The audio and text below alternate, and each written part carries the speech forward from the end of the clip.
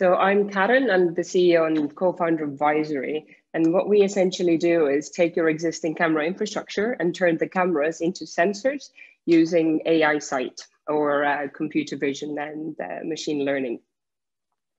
LDV Capital has predicted that there will be in excess of 44 billion cameras by the end of 2022.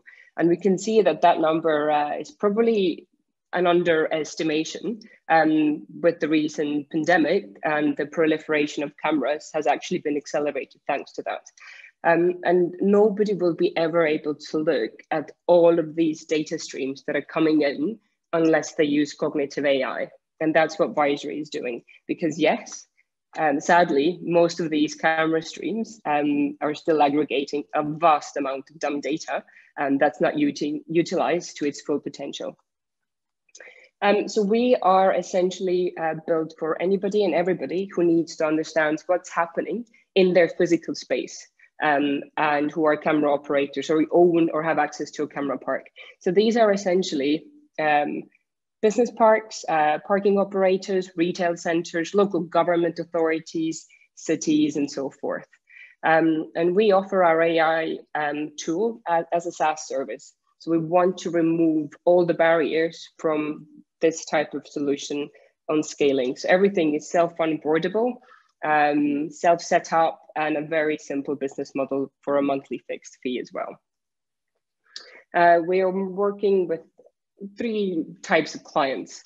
So a campus or a business park, a city or a local entity, and then looking at the B2C model as well, which will be put into test later in 2021. So what have we been engaged in? So to date, Visory is only 11 months old. So we're a relatively young startup, I guess, like Sentinel is as well. And we started in November 2019. And since then, we have piloted in Dubai and worked with the local road and transport authority there, delivering a real-time traffic analytics. And once global pandemic came and we relocated back to Estonia in March, we started looking and working with local B2B customers. And we've been piloting ever since. So we essentially have 4 pilots on the go at the moment. One of them is international. And the first pilots are now converting into paying customers as well.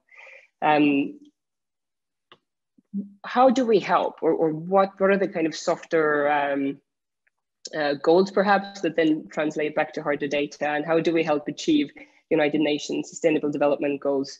I guess it's quite simple from where I'm standing, because all the data is made visible through computer vision and through the camera feeds that we're looking at. So the image you can see here on the screen is from our very first client, which is a business park in Estonia, and that has utilized our tech to automate their parking visibility. They are also using the data we provide to build a better environment and to use the data for future real estate developments. We're also a responsible consumer, and they're trying to get the resource consumption of real video down.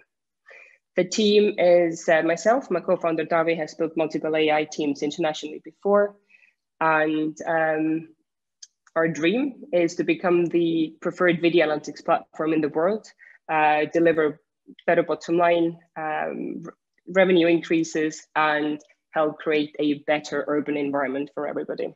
Thank you. I think my time is now up. Thank you very much. That was perfectly on time by the second. So let me ask our judges if any of them have some questions for you. Barak is here, so maybe you can start with Steven Baraki, followed by Anthony. Yeah, I'm curious to see what's your sort of competitive landscape. I mean, I've been looking at similar technology for quite a few years. So how do you see the major competitive forces out there, and how are you going to differentiate from them? Mm-hmm. Thank you. Thank you for the question. Yeah, we get asked that a lot. So we have classified our competitors into quite a few groups. Some work only within traffic analytics, but the key kind of I guess the common theme running through them is that most of them are hardware companies. So still a lot of these video analytics providers sell you their own sensor or some sort of an IoT device or a camera. And that's something that we specifically do not do. So we use whatever existing camera stream the client has. They do not have to do any massive capital expenditure. We just need a URL link, and they can even self onboard. So that's the key differentiator. Secondly, we are very much privacy, security, safety first. We went through a full legal GDPR audit in August. So we're putting our money where our mouth is to make sure we're very much aligned with the privacy stuff. So that's the key, I guess, the key differentiators. And we don't just do counts and classification. That's quite simple. We are doing intent and behavior prediction to understand what is going to happen in the future and then deliver safety stats, better planning decisions to be enabled through that and so forth. Okay, thank you. Thanks very much. Jan, please. I guess I already have answered part of my question. My question was about the kind of tension and uneasiness about surveillance that there is kind of spreading quickly, at least in the Western world, and also in China. From what I know, you mentioned GDPR, but perhaps you can kind of give an example of a problem that you already have had to face when it comes to kind of making sure that you stay on the correct side of privacy. Mm-hmm. So one of our very first clients that we worked with before Dubai was actually Tallinn City Council. And we couldn't even look at car number plates, essentially, because it's just not, the legal framework doesn't allow for it. So we downsample all the video that comes in. We don't look at people's faces. We don't look at camera number plates. And then we start doing the detections after that. So we haven't even made it possible for us to see those faces.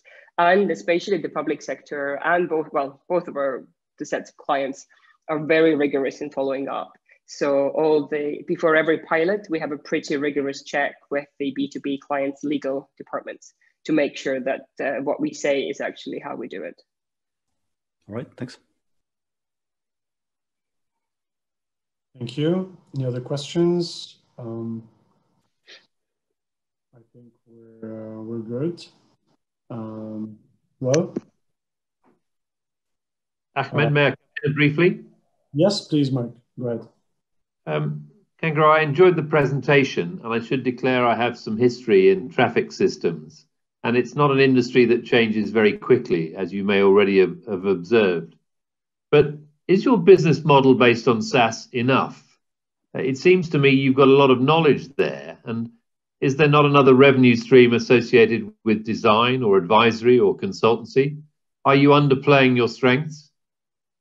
Yes, thank you, Mike, for the question. So we have seen, especially recently in the retail space where we're piloting, that some of the data that these particular clients have gathered before is now taking on a whole new meaning. So give dwell time, for example. If you just use the Wi-Fi network, it doesn't really give you that much. But if you can see who those people are who are spending a lot of time there, you can then make a very different kind of different set of decisions based on that. So we have decided that up to 20% of the revenue can come from consulting, and it's one of those revenue streams that we could unlock absolutely, and we're looking into that as well. So building that particular capability into the company that would advise clients on how to use the analytics we are giving back to them. Thanks, Karen, very much. It opens up access to other data sets which you could look at as well.